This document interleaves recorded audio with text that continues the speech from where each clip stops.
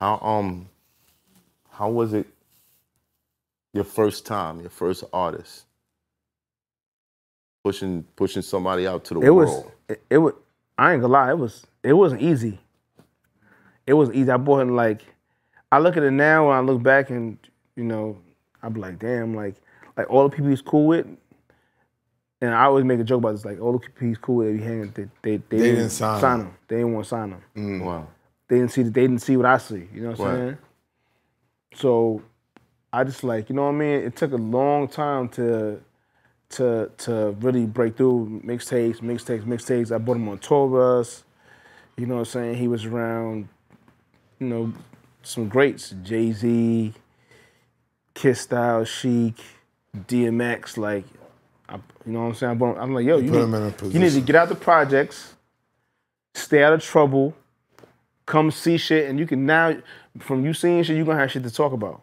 Right. You know what I mean? Like, you can't stay in the projects and you probably maybe not ever learn what to talk about. Right. You know what I'm saying? People are gonna find that super hard to believe that DJ Clue had a problem breaking somebody as talented as Fab in that era when you were the most sought after DJ on earth. That's crazy. Like who, if I'm a rapper and I'm at home watching this and I have visions of being discovered, being picked up by a DJ Clue in any era sounds like jackpot. Sounds like a lottery ticket. You understand something. I know, an executive. but I'm picturing, I'm saying from their perspective, meeting Clue and Clue saying, yo, you dope. I'm done. I'm working with lit. you. It's like, what else is there to do? Is there a disconnect when you get to the office?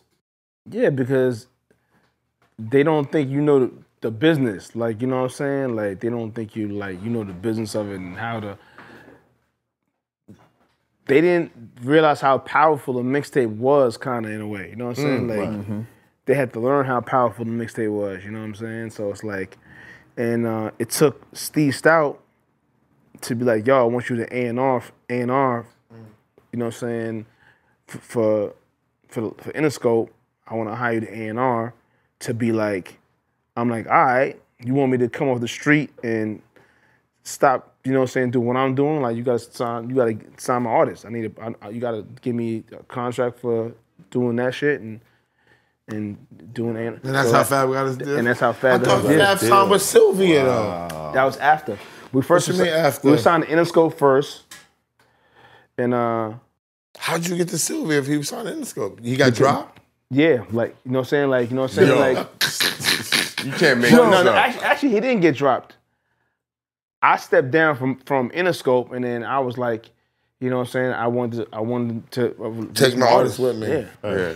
So he's a free agent, and I was doing the record for Lil Mo. I'm doing Superman remix for Lil Mo. Yeah.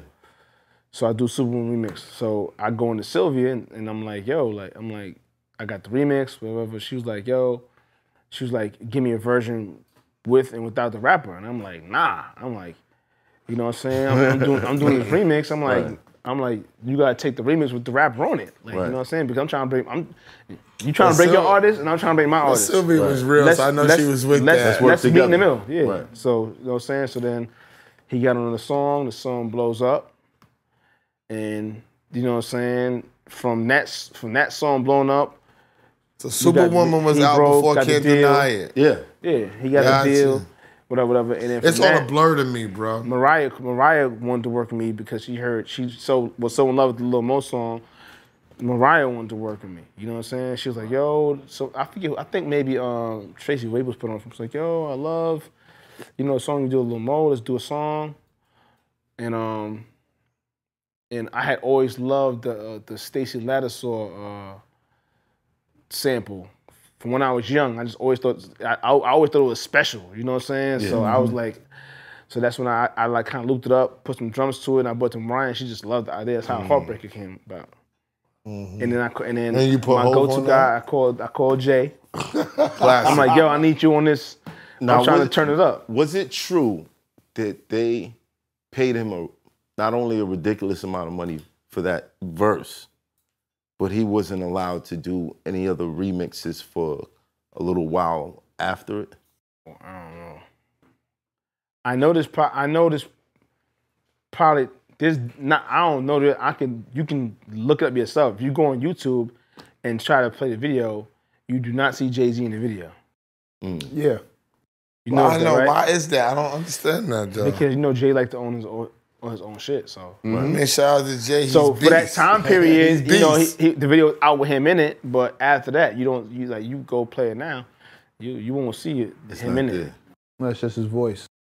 Wow. I want to shout out to Sylvia Rome, though, because people don't talk about how she's a visionary. I just seen her last. And I love Sylvia. I haven't seen you in a minute, but you know how I feel about you. Visionary, and you definitely put money in the young black people's pocket. Facts. Yeah, she a positive savage. Fact. Now with the business and the mixtapes, in your opinion, the contrast of the two, which one was more important?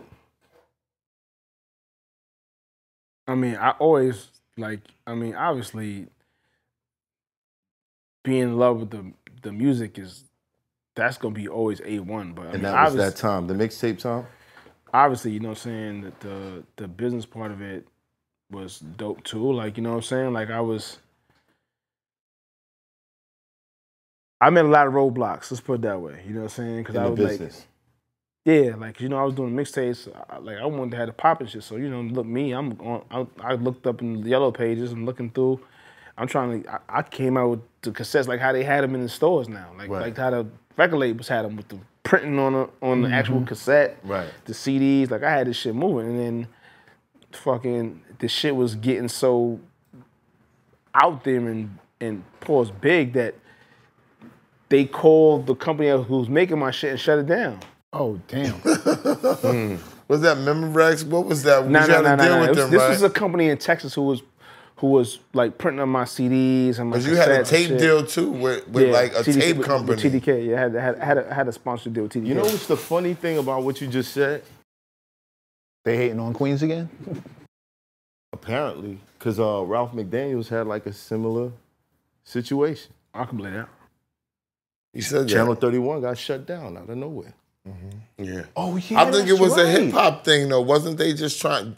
And let me say this and be straight. Don't you think that was a way to try to shut the hip hop down and the black people from making the money? Because it was easy. You bootleg them, you shut them down, you shut their channel down. You copy them. How they gonna get money? And then you reproduce them, copy them. How they gonna get money? Mm-hmm. It's simple mathematics, but we couldn't see it because we was living it. You see what I'm saying? So when you're in something, it's hard to really recognize. But now when we can sit back and be like, now we understand what the powers that be. He's gone on. He's the only DJ that's ever gone platinum. Khaled's never gone platinum. He got a star. I think Khaled went platinum. He didn't go platinum yet. Not on album, no.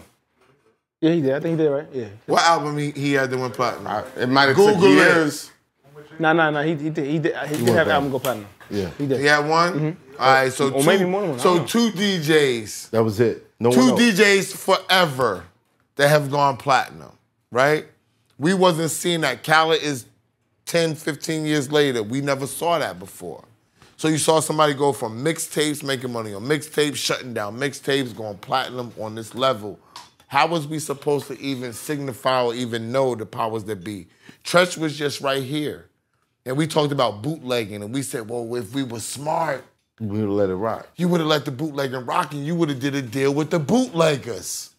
Right. That's how y'all would have got paid for get the label, but we weren't thinking about that. Why I always say our frontal lobe wasn't developed, and now you got these young dudes that's doing business that we don't really know about business. I mean, We're but learning on the did you fly. find it funny? Like, who do you think was responsible for that?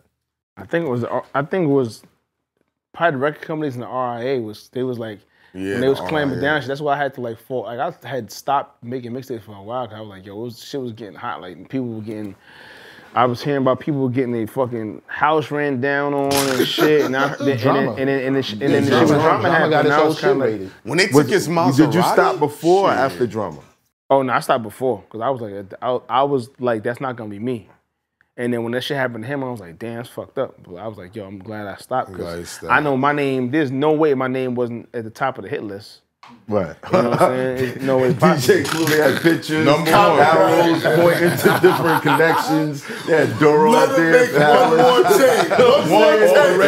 Red string connected and shit. But they was, I heard from what I hear, they was going buck wild with it. Like, you know, they was making best of Beyonce's and all kind of. I know, Drama had a factory going, yo. He was dropping like 10 tapes a week, B. All quality shit. Like, to be a DJ driving around with a Maserati in 07, that was unheard of. When they put the shit on the flatbed, I'm like, how much units you moving, my I think it was a nigga? Bentley, though, I think. It might have been multiple It was probably cars. multiple cars. Let me answer this. He had to deal with T.I. and them back then. Young Jeezy, Lil Wayne, the three mixtapes he did with Wayne. But we was talking, I think a couple of weeks ago, artists only selling 40,000, 30,000 units. And you one of the first non-rappers to go platinum. Do album sales matter in today's game? I think they're more focused on. Does it matter? The sales don't matter because Oh. it's streaming, so it's like Right. how's salesman like people the rappers making their money off of touring and shows and shit now. Ticket But sales, wasn't hard they tickets. always making their money off of touring? But it wasn't. and They wasn't everything? getting as much money though. Oh, okay. They wasn't doing as big of venues. They wasn't getting as much because it wasn't as popular. Okay. You know what I'm saying? So now it's like, all right, I'm dropping music because, you know what I'm saying? Or I'm I can dropping tour and do a big mixtape. festivals and do all the rest of the stuff. What's the way around that? As I see like Kanye West, he has a STEM player now. Yeah. And he's dropping things exclusively for the STEM players. That's something that you could see going becoming part of the game. I think it's a good idea, but it got to be refined. Fleshed out. yeah, it got to be super clever. It got to be done. It can't just be. I mean, it could be obviously because he did it and made money with it, but right.